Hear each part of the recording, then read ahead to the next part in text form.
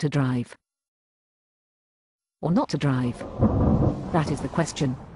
First of all, I cannot afford a car and I don't have a license to drive one.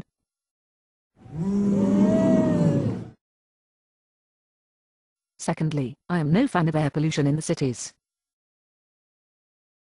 And certainly, I do not enjoy the noise. Once I was on the street, minding my own business.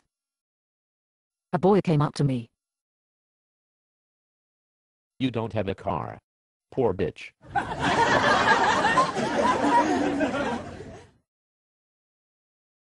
I do like cars though. But I wish they were silent.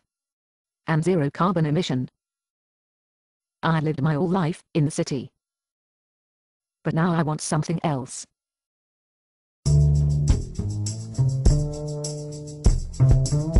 I just want a home. For my family.